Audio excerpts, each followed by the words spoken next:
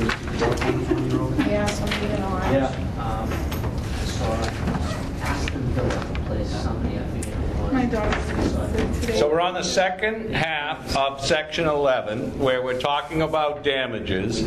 And the rule we're supposed to look at this week is Rule 51, which is instructions to the jury. So let's talk a little bit about Civil Procedure Rule 51 quickly. The reason jury instructions become so important is it's the law that ultimately the jury will use in resolving the controversy. And they also happen to be the very last thing the jury hears prior to going out and deliberating. After closing arguments, the jury is instructed on what the law is that they should apply in finding the facts. Lawyers submit proposed instructions to the jury in jury trials. Obviously, to the extent that you get what I refer to as your jury instruction versus the other side's jury instruction, it makes it potentially much easier for you to win than your adversary, and that is our goal as the advocate. You know, even a simple instruction in most cases with respect to what the preponderance of the evidence means, and we really shouldn't have a disagreement about that. It means simply to tip the scales ever so slightly in your favor that what you're saying is more likely true than not true. But when you describe preponderance of the evidence, there are a few different instructions, and I like to use if we were defending the case, you sometimes hear language about the plaintiff must prove their case by the fair preponderance of the evidence. Well, I don't know, you know, that's kind of an abstract notion, but I'm not sure what it means. But when we add the fair preponderance, maybe that means it sounds greater than it is, because at the end of the day, what's needed is the same. The point is, what you want to do when you're trying your civil cases is find the instructions that make it easiest for your client to succeed, and you need to think about what those instructions are going to be through the course of the discovery in the case, and obviously ultimately at the trial as you present your evidence. Oftentimes the court will request proposed jury instructions prior to the start of the case. And what they're asking you for is, will you submit to us what you would see as the proposed jury instructions? If I submit them and you don't, then the fact is the court's more likely to take mine than yours because you didn't submit anything. The fact is you should know and you should have what the instructions are, or you shouldn't be trying that case. And at the end of the day, your case that you put on should reflect a great deal of thought and attention to what the law is and what the jury is going to be instructed on what the law is at the close of the case. And so the best practice is that the court will request parties to submit proposed jury instructions prior to the start of the case, and then we'll look at them, and then at some point there'll be what we call a charging conference. And the charging conference simply means a discussion among the attorneys in the court, the judge, as to what instructions the court proposes to give, what instructions of yours that you propose that the court will not give, and to try and have, to a large extent, perhaps an agreement on what the instructions should be. But the fact is, this is a really important point where you point to the proceedings where you have to hold your ground and make sure that the jury is properly instructed such that it's beneficial to you. If you, at the end of the day, say, yeah, Your Honor, those instructions are fine, then the fact is you've likely lost any challenge on appeal with respect to the validity of the instructions. Sometimes there won't be a charging conference per se, but that the court will call the counsel up and say, okay, I'm going to give the instructions, and then proceeds to give them, and then calls counsel up again to say, anyone have any problems with what I've said? And, you know, there's a crunch here where the court wants to give the jury the case. You want to get some feedback from the jury, hopefully successful feedback, but this is not the opportunity to be a nice guy or girl, or to, you know, be concerned about people's feelings, or, geez, it's kind of late in the day, let's just keep this moving. Because if you don't object to instructions that are given that you think are erroneous, you have lost your rights to object to those instructions later on. This is the time where you have to be vocal about the instructions you want to give, and to the extent the other side is not objecting to my instructions, there's really no reason for the court not to give those instructions, because what it means is that I'll have a right of appeal as long as I protect my record during this jury instruction process. If you went downstairs, there are various books in the library on proposed jury instructions, oftentimes on relatively common cases. Proposed jury instructions on driving under the influence cases. Some of you may have an interest in looking at those. Proposed jury instructions on assault and battery cases. I mean, there are instruction books, and all that is are sample instructions taken from cases, or and what the law is as to what constitutes a homicide, what constitutes negligence, what constitutes whatever that area of law is, which you have some familiarity with now, but the precision of the language becomes important, and whether you're going to be more likely successful or less. And frankly, there's an instruction that favors the plaintiff, there's an instruction that favors defendant on, as you might guess, virtually any area of the law. So, I mean, I look from time to time, and I've been a lawyer a long time now, I look from time to time on a reasonable doubt instruction, and there's at least 10 I regularly come across, and even still, I have to go look it up and look them up at this point and say, well, which is the better one? And again, depends on whether I'm defending or whether I'm prosecuting, if I'm looking at that instruction. And so if there are that many, then you have a number to pick from, and a number to insist on with respect to what you want the court to instruct on, what reasonable doubt means. And if I gave you a test today and a quiz and asked you to write me out an instruction on reasonable doubt, the likelihood is not one of us in the room, including myself, would get to the standpoint where it's sufficiently correct that it might not still be reversible on appeal. And I think I could give you a pretty good one at this point, but without seeing it and looking at it, the likelihood of getting it correct the way I think it should be is low. And your likelihood of getting that correct is probably significantly lower. I'm just simply trying to make the point is that this is an area that is not as nearly precise as we might like. And so this is a chance to be really a strong, forceful, well-educated advocate, because this is by far the opportunity to win or lose your case. And sometimes I don't think you always pay sufficient attention to it, because let's just get done. Let's just be finished. And you just can't look at that. The charging conference, the final pretrial conference where we talk about the charge or we talk about the questions submitted to the jury, I can leave those conferences and know whether I'm much more likely to win or lose. And conversely, depending on what happens during those conferences, I know whether I can hold my hand tight or whether I should be thinking to a greater extent I've got to settle. And that's simply, if you think about it, it's based on what questions are going to be submitted to the jury and what the court is going to instruct them on what the law is with respect to any of the various legal issues that are involved. So it becomes a fundamentally important thing. And think about some of these damage issues that were sort of floated around and are struggling with. Think of how many variations there probably are as to what the appropriate measure of damages are simply for pain and suffering. Right? If we looked at instructions on pain and suffering and what's compensable, you're going to find a variety of information there, even on the information about proof of damages, if you think of that topic. And if you're the plaintiff, obviously you want that broad, vague language that, the plaintiff doesn't have to prove damages to a certainty. That's not the standard. The standard is only more likely than not of the plaintiff's calculation of damages likely true as opposed to not being true. I mean, there's a million different things we look at as we get closer to that with respect to jury instructions.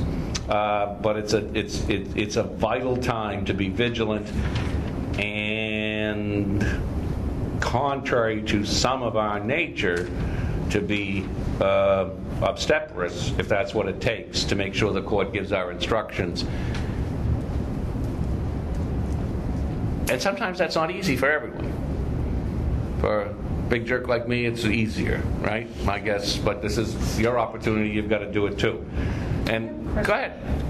My question is, do you as the attorneys, I mean, I know you can propose the questions, but do you know for sure what questions are going to be asked prior to him giving the instruction, prior to the judge, or what? They would, yes, that would normally be part of the same process. The jury interrogatories or the jury verdict form would also be generally addressed during the final charging conference or the final pretrial conference. So I would have an understanding, should have an understanding. By the way, that's not this week's lesson, but jury interrogatories or special verdict form, that has to tie directly to your instructions to the jury. Right? There's no sense thinking about them as distinct pieces, because the jury instructions hopefully are going to address how they're going to be answering either the special verdict form or the jury interrogatories or even the verdict form. And that has to tie together. And so I need to know which exactly what they're going to say. The problem is, in some cases, that this is all oral, right? Think about it from the standpoint of the poor jury. They're getting these instructions verbally. Many judges still don't let them take notes. And so sometimes the charge will be fairly lengthy, and we expect them to remember it all. You guys get to take notes. Think of what that must be like for lay people.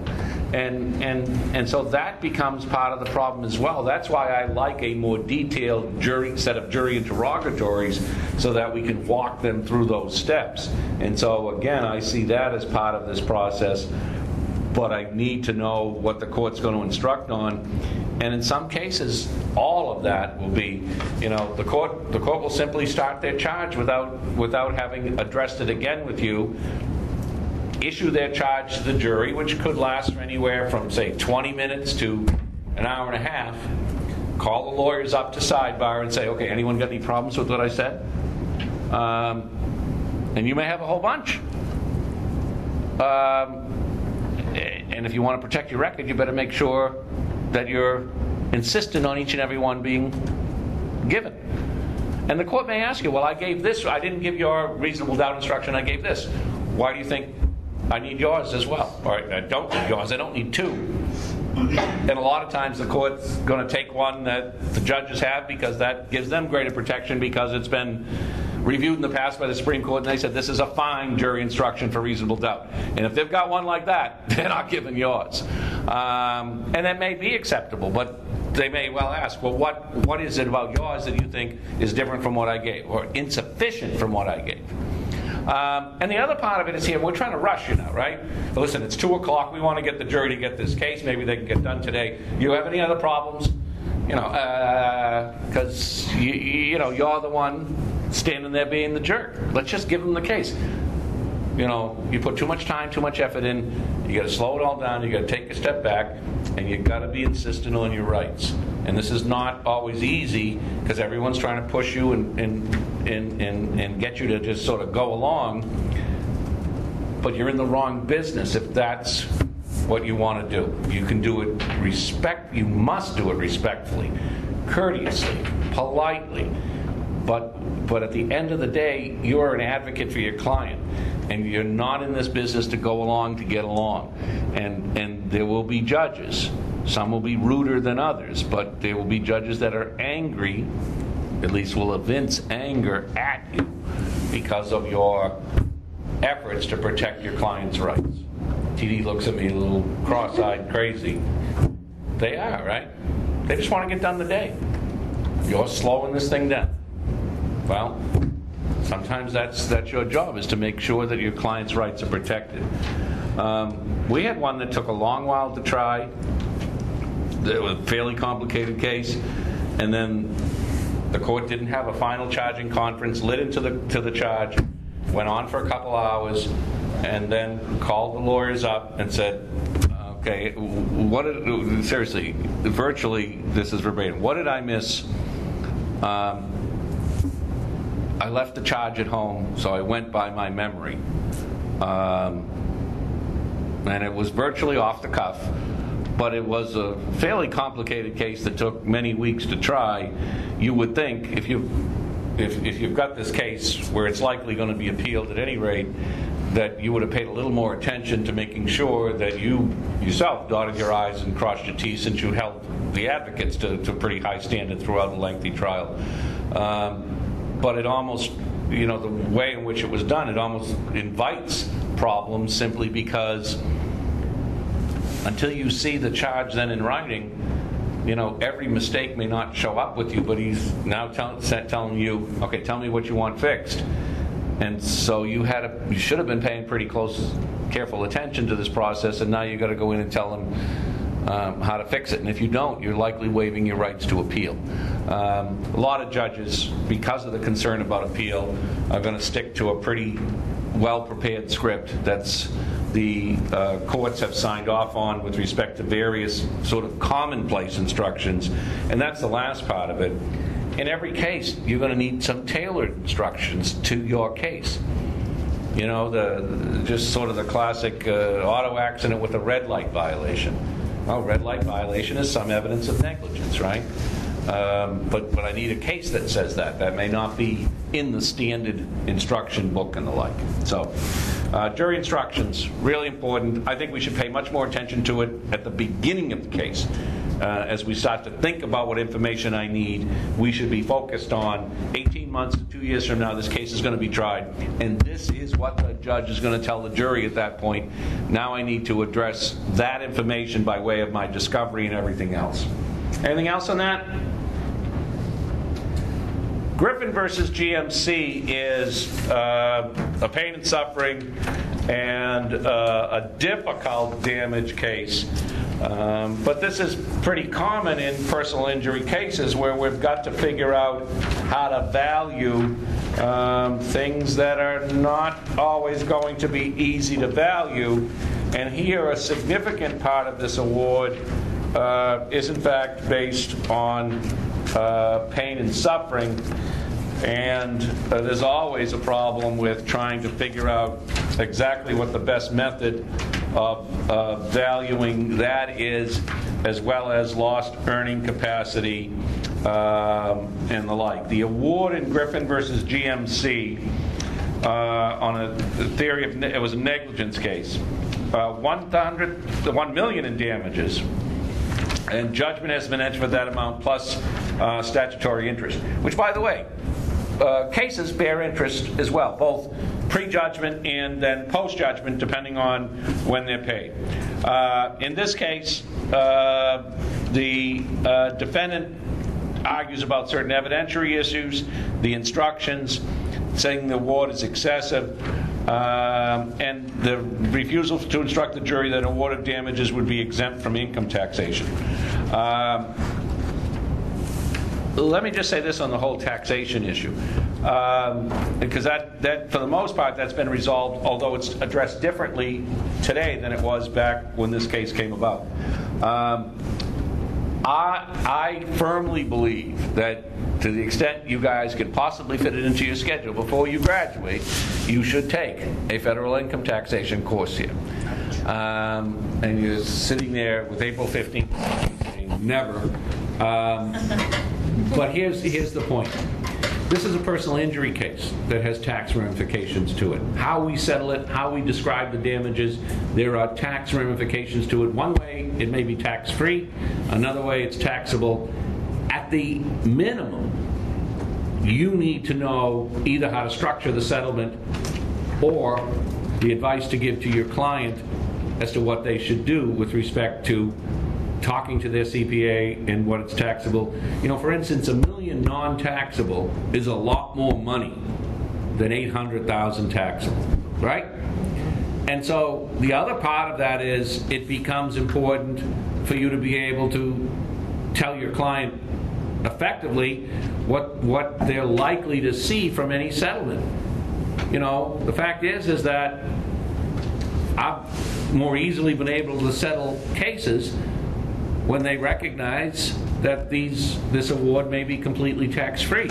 I mean, that's cash in your pocket at the end of the day. And that's a huge difference for a lot of people than when it's taxable. The rules have changed from this case, Griffins versus GMC, because personal injury cases, depending on how they're structured, some of it may be taxable, some of it may be exempt from taxation, but the rules have changed as to whether it's not all exempt necessarily anymore. The other thing, some of you are going to do family law. So you say, well, what do I need tax for then? There's potential tax ramifications to however you structure that divorce agreement, both from the standpoint of alimony as well as property exchanges and the like. I always think, for lawyers, you need to know enough so that you don't get yourself in trouble from not knowing, simply by, you need to know enough when to say, I'm not a tax lawyer. You need to see a CPA or a tax lawyer to get some further advice, maybe before we do anything else, but you need to know enough as to what might bear problems in this area. And a good federal income tax course, and we have a very good teacher here, certainly probably not on your radar about taking it, but well worth taking it when you can see the different issues that arise here. But that's not really why this case is here, for me to give you this little speech. It's a gas tank problem, blah, blah, blah, blah. It's a burn case at the end of the day. You wouldn't want me to sit on a burn case because I don't even know, I would be writing out a big check out of the defendant's pocket. Because I'm not sure I can look at that objectively, the thoughts of the pain and all the rest of it. But we got to figure out how to, because that just doesn't seem fair to the defendant. At the end of the day, if it's all based on sympathy, that's not a calculation of damages. Let's first look at one of the things she'd be entitled to is future earning capacity, right? When we talk about damages in the personal injury context, we talk about general and special damages. Special damages are going to be the out-of-pocket damages for medical expenses and medicines, physical therapy, doctor's bills, you name it. Special damages are oftentimes relatively easy to calculate because we can see what those hard numbers look like. General damages are pain and suffering, future lost wages, future loss of use and enjoyment and the like, where they're a lot harder to try and figure out with certainty, except future earning capacity. If someone's disabled and their career is now shortened, there are ways to figure out how much they've lost. If their life expectancy has been shortened as a result of whatever happened to them, then that's relatively easy to calculate what those lost earning years are and the like. So there's still some precision to it, but obviously some of these have no precision to them. This woman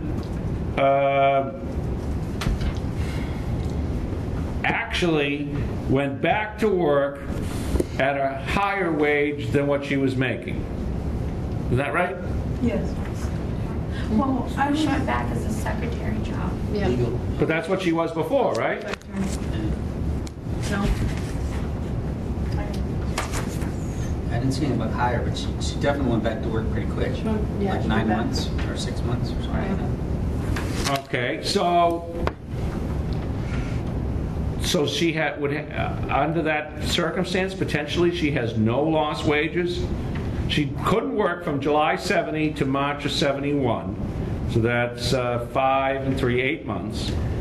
She employed as a legal secretary and has been able to do her work. So It's about her potential loss Right. because of the severity of the damages. You know, she may be in such pain that she can't continue this new job that she has. but what evidence is there that she can't continue this job? She can now. There's evidence by way of this doctor testifying that 45% in her left hand and 25% in her right. Right, all that. 30 in her knee joints. And then there was a probability of the development of arthritis, and that would. So that's all based on. Okay, but let me go with the first part. 45 in her left, 25 in her right, 30 in her knee joints. None of that prevented her from doing the work that she had done prior to this injury. Right? Right. I mean, no one bleeds for General Motors, but the evidence of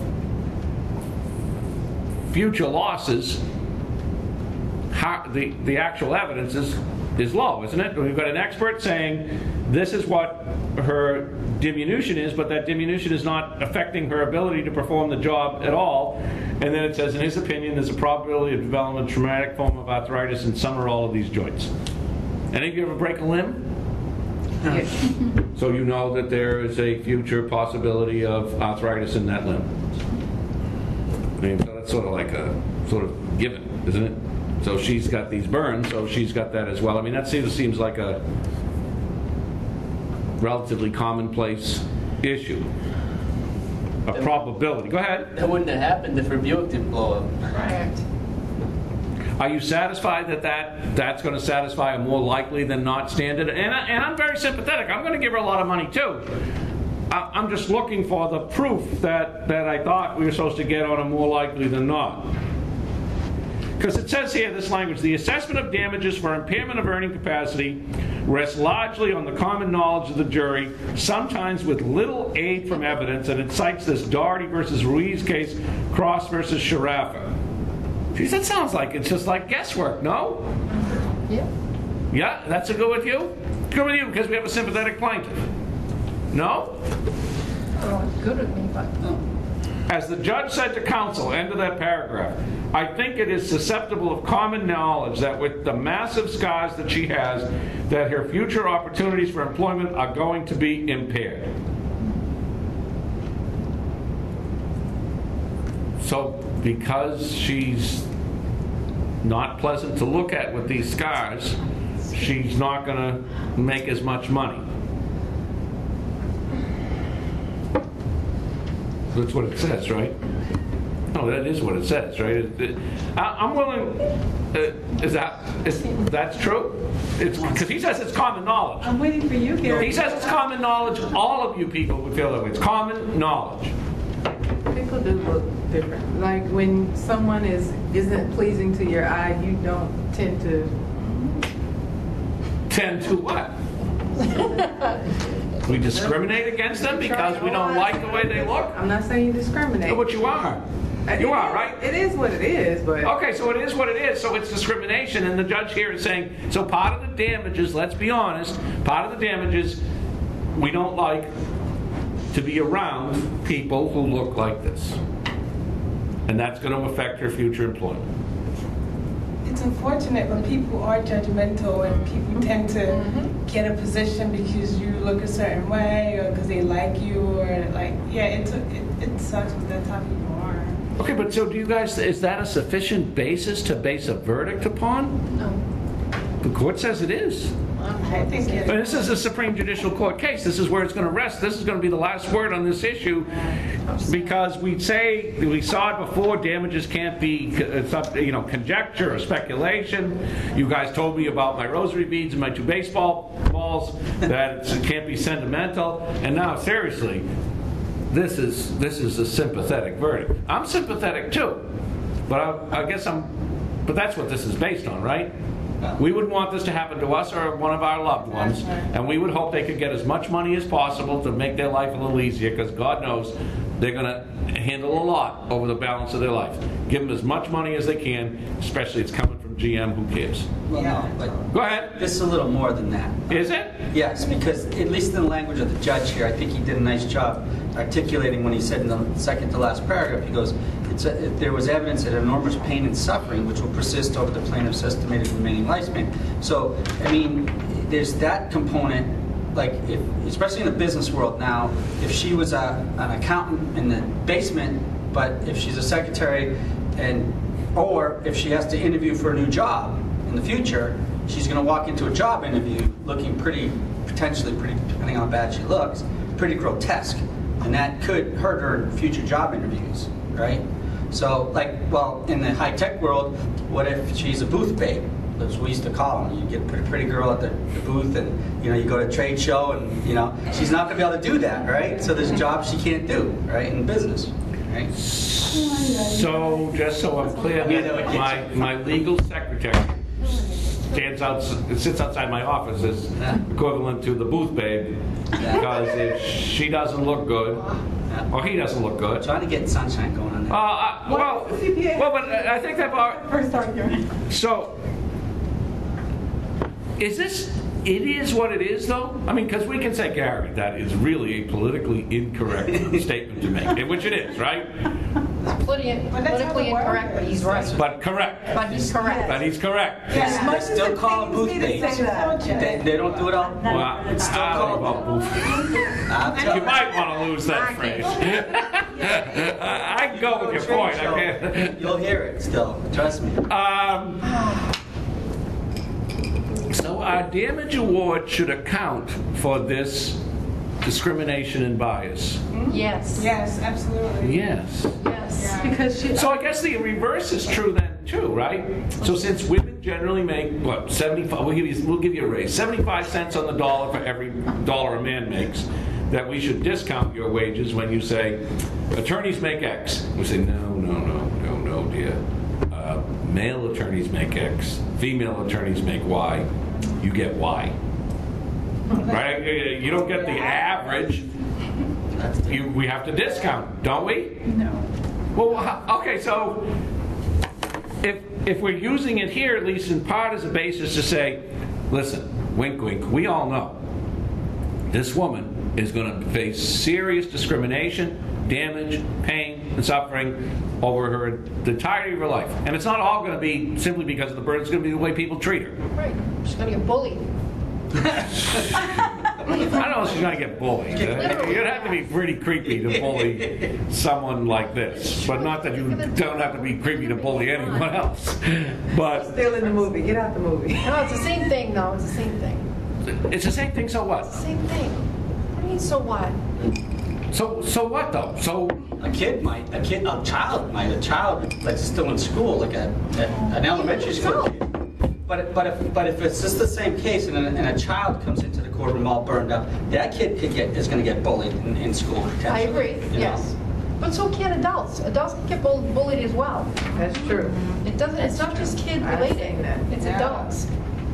Ooh, we don't even want to go there with me. We really don't. okay, but this is all we're saying. We're all bringing sort of private experiences in and saying she doesn't need to have to put proof of all this in because we all accept it. No, that is what we're saying, right? That's what he said. But I thought this was supposed to be evidence and all the rest of it. And this judge, and I frankly don't object to the amount.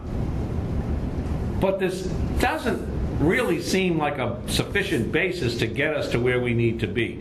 They talk about a couple other things just to point out, for you to think about. Discount to present value, right? If we're awarding future damages for years 30 to 70, then there's got to somehow account for this issue of, if you're telling me your damages when you're at age 70 are, just to make the math easier, $10,000, and that's part of your damage model here. Well, you're only 35. If I give you that money today, you shouldn't get a full 10 grand. There should be some discount for future losses, because I'm giving you at age 35. If I give you at age 35 $10,000, that's equivalent to probably $15,000 by the time you get to year 70. So either we have to not give interest on the amount, or we have to discount those losses to present day value. You're looking at me puzzled. I don't get a discount. Why? Because, okay, if you tell me, let's just make it simple. You lost $1 today. I give you $1, you're whole. Okay? If you tell me 25 years from now, I'm going to lose $1, and I give you that $1 today, you're going to have a lot more than $1 in 25 years from now. I should probably only have to give you a quarter. Because if I give her a quarter today, that may well be the equivalent to $1 25 years from now. But doesn't inflation offset that? Well, that's the question. That's right. So, but it depends on whether we're using inflation-adjusted figures or not. If you're telling me her medical expense in year at age 70 is $10,000, if that's an inflation-adjusted figure or not, depends on whether we need to discount it.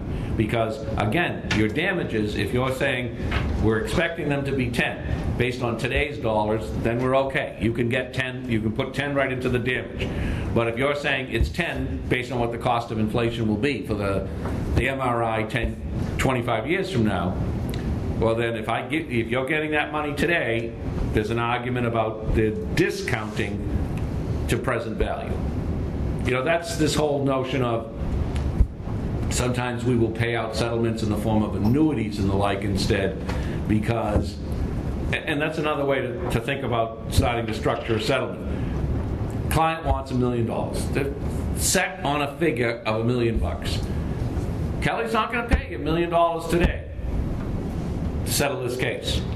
What if I can get you $1 million paid out over 5 years? $1 million out over 5 years, probably, well, you know, the interest rates aren't so hot anymore. Probably could be north of 800,000. We'll just say to make the argument simpler. A payout over 5 years of $1 million, present day value is 800 grand. You know how you guys play the lottery, don't you? You can either take your payout over 20 years and get the full 100 million, or you can get the actual cash value today, which is probably 65 million. And you see, you're right, you see that the options, that's what we're doing under some of these scenarios. And that's the question is, do they get it? And you're right, here in this case, the court says you don't need to do that under these circumstances. And then they talk about this income tax aspect of it, and that frankly is, the jury's not going to hear about that. The change has been different at any rate, and if you guys are going to be doing this type of cases, you need to know what the language is as to what's covered, what is taxable and what isn't taxable.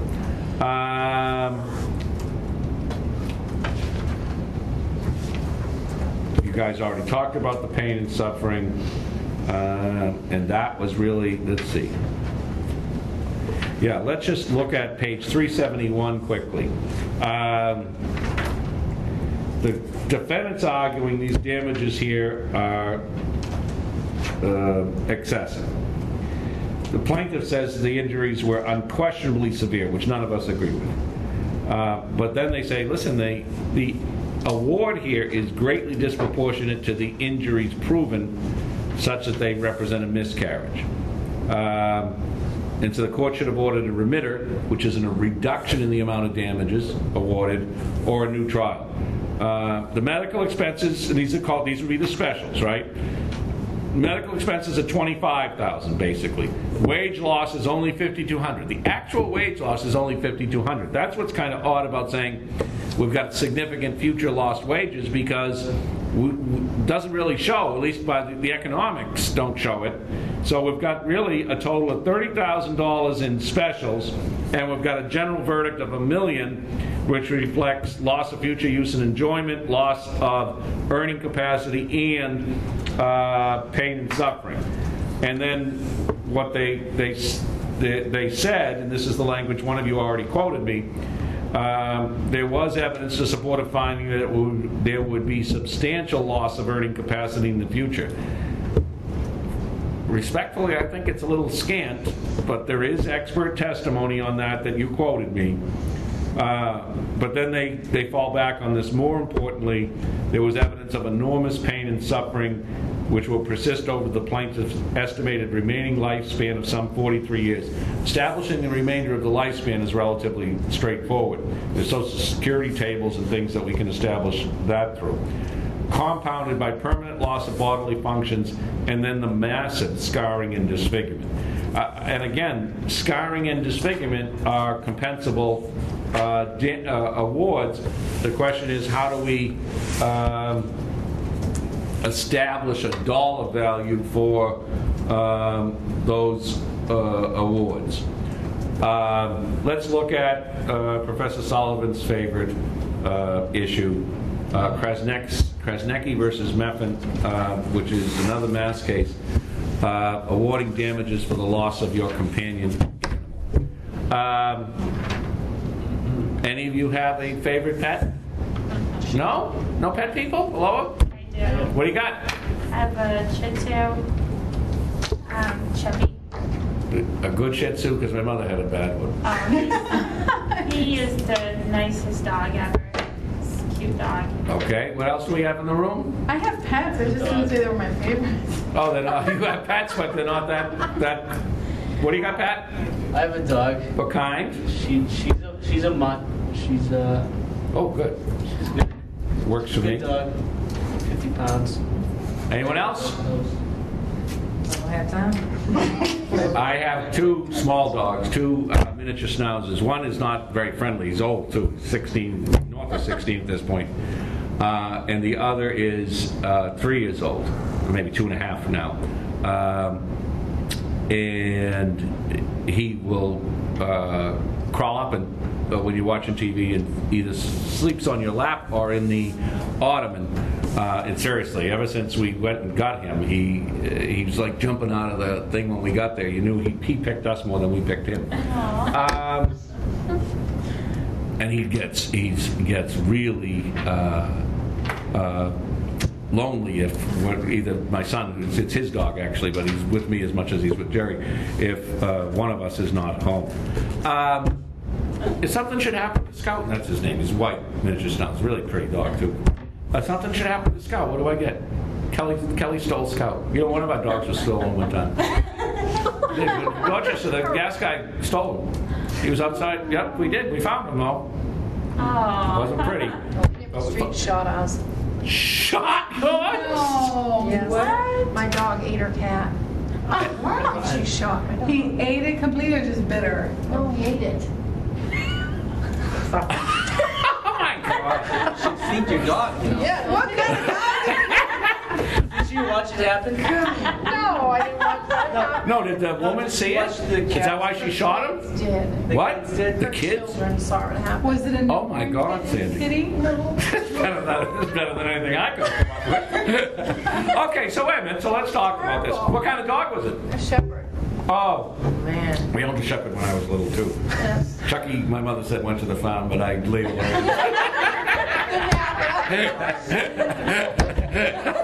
I swear to God. Saw my aunt a number of years ago, a distant aunt. I said, so how's Chucky? She looked at me, Chucky.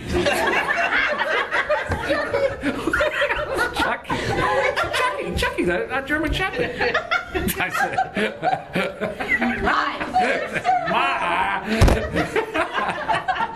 okay, so let's talk about your dog. Some of them are nicer than others. And how did you get the lost bone? Exactly. I believe my sainted mother, okay? Aren't we all supposed to? Professor Sullivan, as you might guess, is greatly attached to her 2 dogs. What are they worth? Something should happen to them. They're worth more than sheep, I know that. What does that mean? Like more than sheep means what? You spend more time with your dog. Yep. I mean, maybe. Well, this guy spent an inordinate amount of time with the sheep, though, frankly, right? Sheep aren't, well, I don't think, sheep's a farm animal. I don't think it's a companion. That's Well, but for these people, they were, though, no? Yes.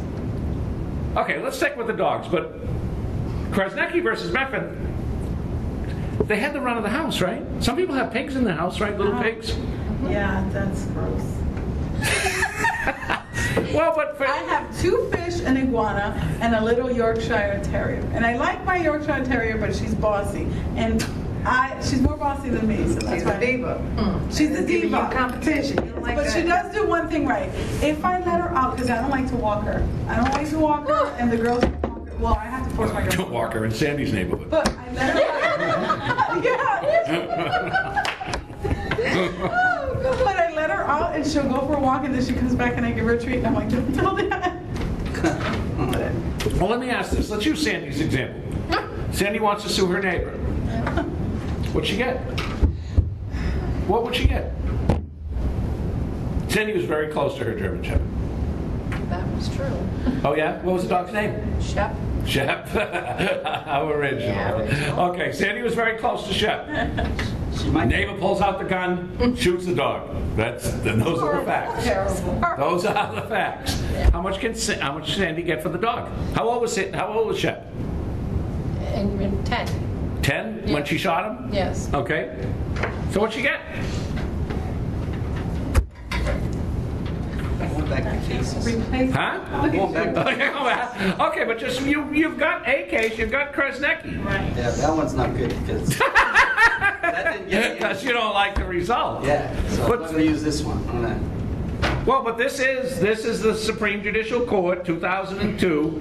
You may not like the case, but I don't think you're going to find a more recent one on it, in Massachusetts at least.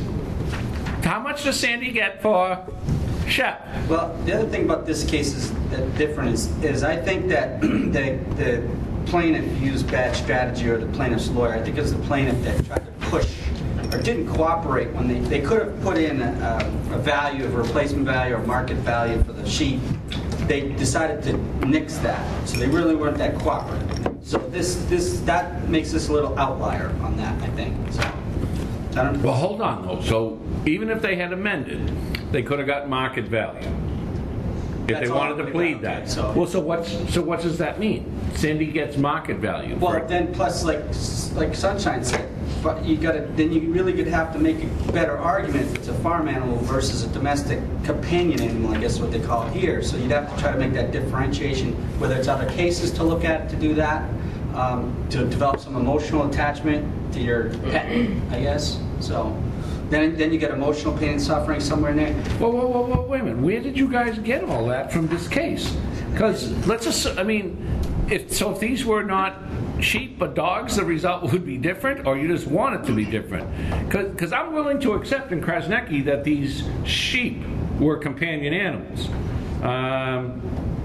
Look at the language here in the factual background. The plaintiffs argue that the term companion animal is not limited to cats and dogs, and that evidence at the motion hearing establishes that slain sheep were pets and companion animals to them. The evidence indicates that the plaintiffs regarded the sheep as their babies and spent 6 to 7 hours a day with them, far more than Sandy spends with Shep, giving them names, celebrating their birthdays with special food and balloons. You don't think they exaggerate? They patted. Do you really think? I don't think so. They patted, hugged, and brushed the sheep and baked snacks for them. I believe that. When the sheep were young, the plaintiffs welcomed them into the home for up to 4 weeks at a time, bottle fed them, and allowed them to run through their home. The evidence also indicates the plaintiff suffered significant emotional distress and related physical problems. I think all that's true. I mean, if this is what you did, and you don't even want to amend your complaint, I think they were really incredibly attached to the sheep. Really? Yeah, I do. Skunks. Okay, but listen, does it matter is what I'm asking. I'll give you were incredibly attached to Shep. I'm incredibly attached to Scout. So what? So what? If something happens to it, isn't the court saying that's equivalent to you losing your microphone, your recording device? I thought animals were considered property. Which means?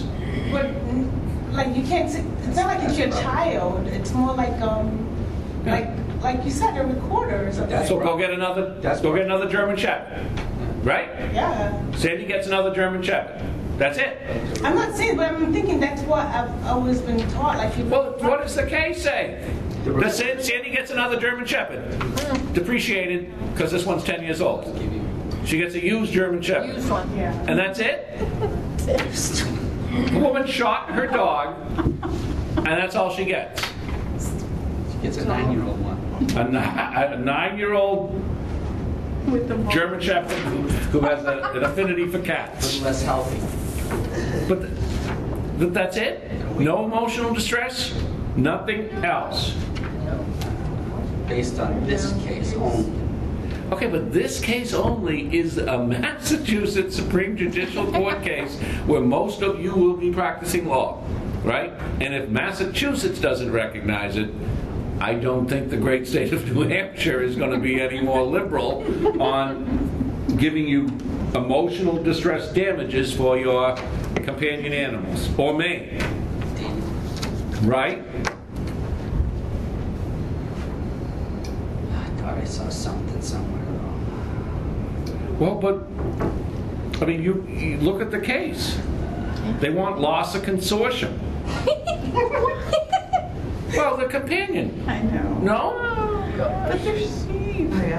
Okay, but see, is it easy? Isn't that what you're doing? It's because it's easier because it's sheep. So it's someone's dog. My mother, as she was dying, had this Shih Tzu called Precious, misnamed Precious. Okay, and Precious was a biter.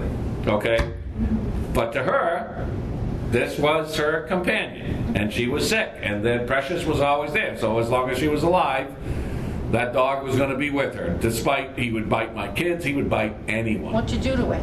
Huh? What'd you do to it? I didn't do anything with it. I didn't do anything with it.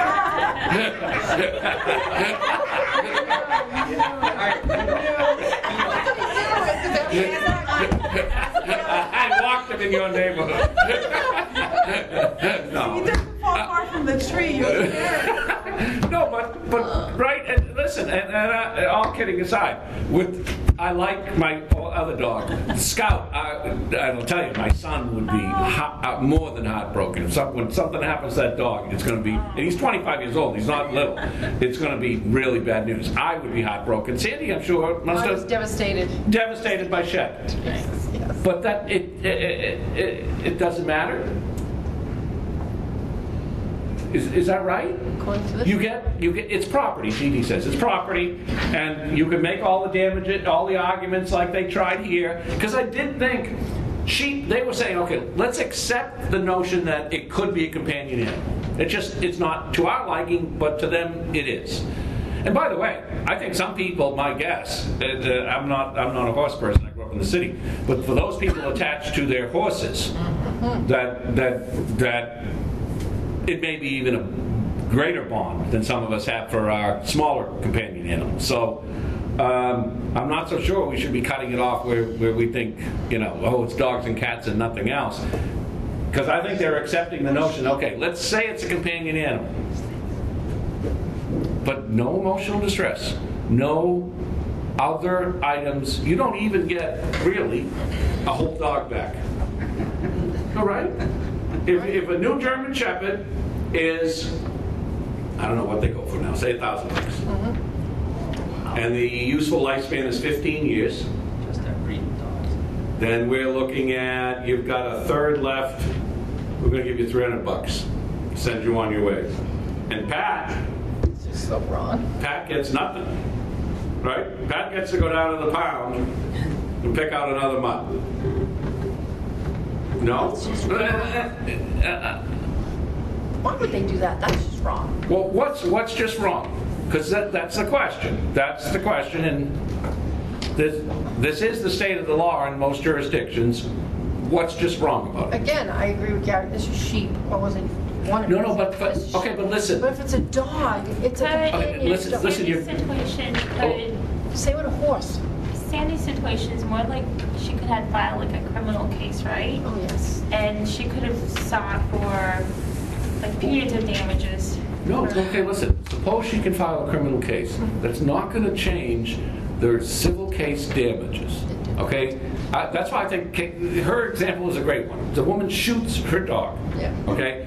I think you guys are getting tied up here that it's sheep, and none of us are obviously country people attached to their sheep, okay? But don't go, not my little Shih Tzu, right? Although not Shep. I think the court got past. I think they're willing to accept in this case. Let's call it a companion animal, even if it is. Where do we stand? And so, aren't they saying that companion animal, no matter what, Sandy's not getting emotional distress, she's not getting other non-economic damages, and if she wants damages, she gets market value of a 10-year-old dog, and then, even more importantly, let's take a look at Pat. Pat's got a mutt, he said. That's what I'm saying. I think this is wrong. Well, but when you say you think it's wrong, you mean I object to what the case says the law is, Yes. but recognize that's the law. Yes. Because that's the problem here. You're saying, well, I think if it were my dog, it would be different. The answer is no, it would not. Right? Because this case says no, it would not. If it's a companion, listen, in one way. Shoots his dog and he gets nothing? Not even a dog replaced everything? Did you get anything? No, I would get the replacement No. cost. I mean, it She cost got me money to trouble. adopt the dog. No. I just let you walk away with it. Well, what does it cost to adopt a dog? Yeah. $50? Oh, boy. $100? It's $100 now to adopt a I dog. mean, it's probably a couple $100 or something. A couple $100 to adopt a mutt? Yeah. Is it really? I think so. Yeah. Yeah, you gotta keep paying. How old's your mutt? 6 months when I got it. She's like 4 now. The only thing sad about this is So it's whatever the fee would be, and that may be it. Gotta get a spade It's a neuter, mental spade damage neuter. right now. Oh, so you want your spade? Okay, Pat says, so I want the adoption fee, and I want the spade or neutered fee. Any other startup things? What if we gotta get a crate? I don't have a crate. Food. Well, you didn't have a crate before then. That's like a big. Yeah, well, this dog might not chew through the thing and bleed all over the place. Oh, wait a minute though. So you didn't have a crate because he wasn't a puppy. I didn't have a crate for the first one, but I might need one for this one. Yeah, my first kid didn't go to college, but this kid's gonna now. It's on your dime. No, I don't think so. You don't get more, do you? But Pat, what about training classes? Yeah. If your dog was trained, my dog is trained, so yeah. Yeah, it's a treat. My Your dog wasn't shot. Sandy doesn't appear to be trained. I'm so sorry for your pet. You know, one thing I saw here that was wrong, though, now leading to this, was So the killing. sympathetic. I think it's What just about cats? Cats must be worthless because they. Oh, really, right? I haven't met a cat. I'm not a cat. Because they have about 9 at a time, right? I was always a sign for free kittens. So cats. There's a reason for that. Cats can't be worth much. You don't breed cats. They bring themselves. No, so is that right though? So your cat, now because we're saying we can create a small damage model for our dogs. Cats? Is that? No, That old the lady cat, has if her you're favorite attached to cat. it. I think it's. Listen, I'm not paying you for the attachment to your cat though, aren't I? I'm paying you what Gary said. They refused, they did not want, they were trying to make a legal point. We don't want market value. If we can't have our incidental and consequential damages from our loss, we're not going to accept simply market value approach to our, as they see it, their loved ones. So now you're saying, well, my cat is my loved one. Listen, Professor Rudnick loves her cats. Okay, loves her cats. But if I go in and strangle one, Hey, Make fun of her. no, right in front of her. No, really, right in front of her. Right in front of her That should be was some something emotional that- distress. And that's Well, what I was okay, but gonna wait a minute. So let's talk about that because the case does talk about that. Right in front. So why right in front of her? Why would that make a difference? Because that's some of the about 2 years back, people walking their dogs in Charlestown. They would step on a hot cell from Boston Edison on the sidewalk, and the dog expired because the sidewalk was electric, grid, and they'd hit something and die. And then you're walking your dog and you see your dog die right in front of you, huh? Oh my That's part God. of That's So wait a minute though. So you're making a distinction. If I did that right in front of Professor Rudnick, then she might have her own emotional distress damages. Is that correct? Where did you get that from, by the way? Well, Is it in here? just above 3. But this is what I was arguing. Maybe I'm totally off, but No, here. that's a terrible way to argue. Maybe I'm totally off. But here we go. Well, here it said it was reasonably foreseeable that the plaintiff would suffer emotional distress upon learning of the slaughter of the sheep. And there was 7, and seeing their bodies. So could you imagine seeing 7 bodies laying around? But then, this is where I argue. Where are you reading from? Just above number 3, just above.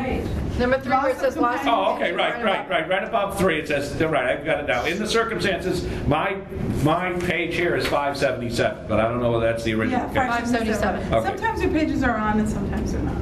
Okay, but wait a minute, you stopped reading. Yeah, but then it said, however, the plaintiff. However, right. This is what I don't like. Oh. The plaintiff's greater rights then would be recognized in the case of a person who suffers emotional distress as a result of tortuously caused death of a member of his immediate family. So basically what they're saying is that they can't have emotional distress from seeing their sheep. Seeing the dead end bodies. result. Yeah, the end result, as opposed to you seeing the end result of your immediate family member. It's the next sentence, I think, is where they explain. Say that? The next sentence. The next Yeah. sentence. You're right. The next sentence, and this is the distinction, right? This gets us, I assume you guys did this in tort, sort of the zone of danger, right? Yeah. And that is the point where it gets into, and that's why you said if she was present when I strangled and killed her cat in front of her, now she's in a zone of danger where she can argue her emotional distress. It has been explained in such a case that limiting liability on the basis of admittedly arbitrary factors, such as presence or temporal proximity, must be employed for policy reasons to prevent an unreasonable expansion of liability for the multitude of injuries that could fall within the bare principles of reasonable foreseeability. And so that is what we're talking about, and I think your distinction is quite correct, is that if I do that to her cat in front of her, she has a claim against me for that infliction of emotional distress and her emotional damages.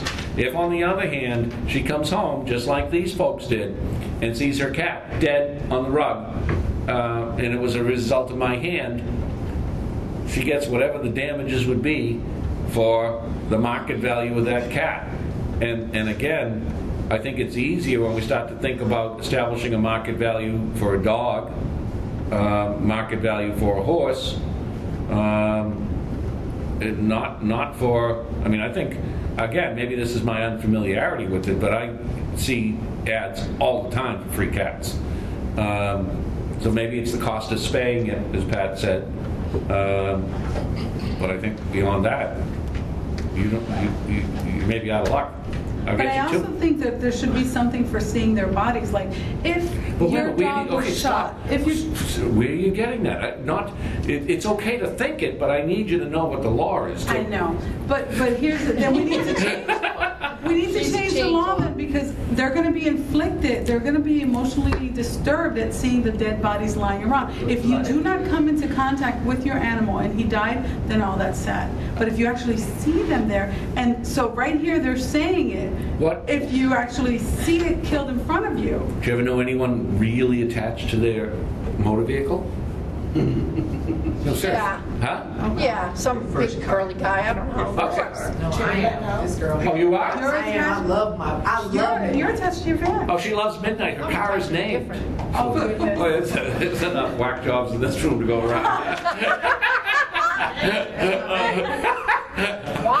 Fun group. Good bag of crazy here. I'm the leader of the service. Okay, so wait a minute though. So should she get damages when someone plows into midnight? That's not a life though. I'm sorry, sweetheart. I don't want to piss Kelly off, but that's not a Oh, you're not life. gonna miss me out. I mean, but I am attached to my car. I love my car. You know, I do everything for it. So she loves her dog the same amount you give her for her It's dog. a breathing thing. Life. It's still proper. It's her fish. what? Her fish. It's the same thing. If you're attached. Is it really her fish? You're going to give her emotional distress damages for fish. Something she can never touch other than watch them go. And I love my fish, but watch them go back and forth. Where she has a real relationship with Midnight. She gets to touch it and caress it. She washes it. She takes care. I know you. Washes it. She takes care of it. They sing together. Oh my God! No, they do. Do you not think she sings in the car? Are you kidding me? Do you not know her? I do. The only question is how much does she dance with Midnight? Okay. But there's no doubt she does. And so again, that's a better example. So, but her car she can't, no matter how attached she is. But No. her cat, yeah. Her dog, yeah. But that's not what the law says. The law says those things, her car, Your dog. Shep, Scout, they're no different. They're all fall, and my little tape recorder here, they all fall into the same group category of items, and that's it. I think that's fair. But PETA said we can't fish anymore because it hurts the fish. So. Ay, ay, ay.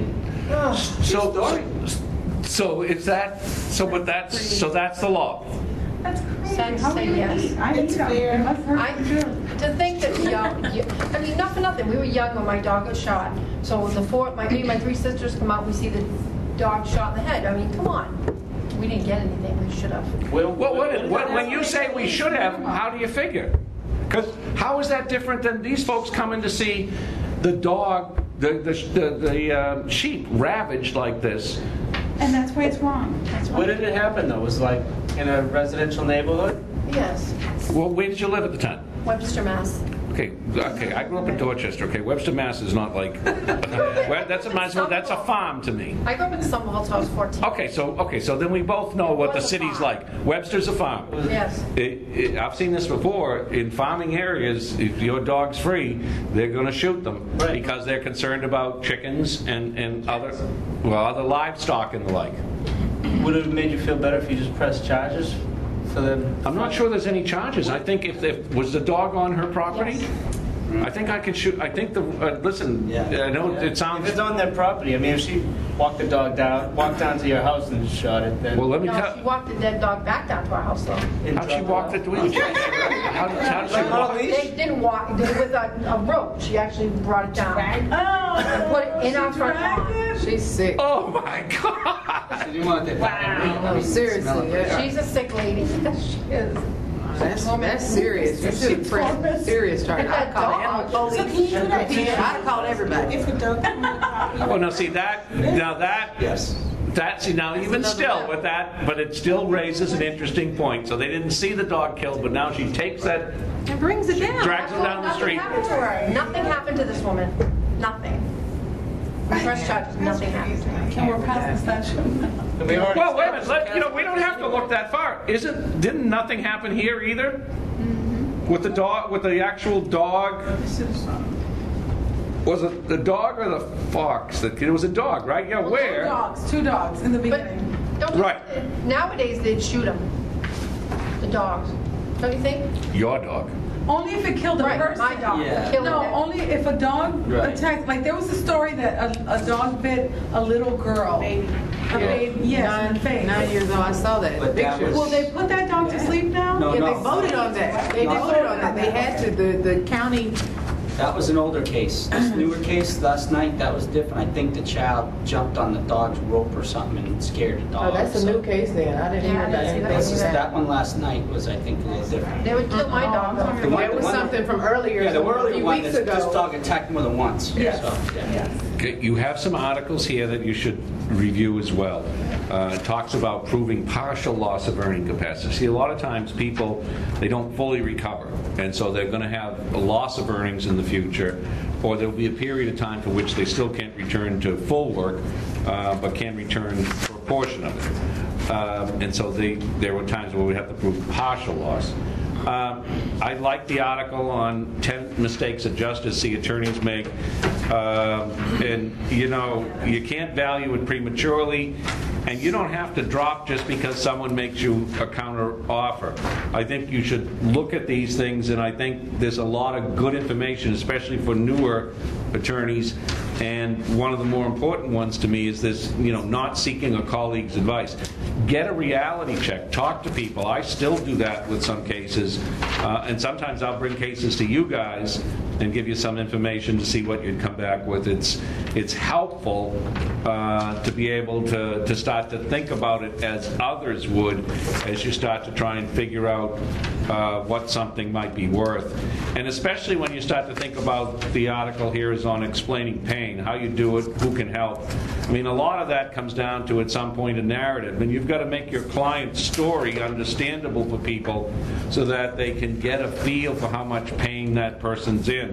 And to the extent that you can have those words properly and adequately show what that loss is, that's the way you're more likely going to have to do it, because many jurisdictions don't allow a per diem approach to awards of pain and suffering. And then the article on recovery for loss of enjoyment in life. We tend to accept the idea that you've lost wages, which is usually pretty easy to determine.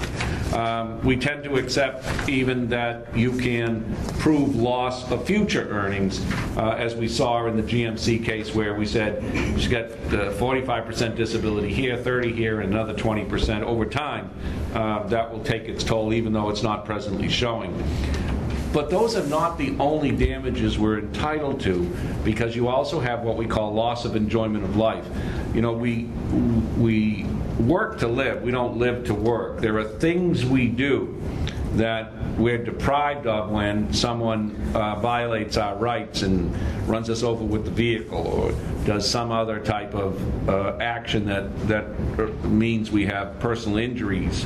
But we don't just get our lost wages.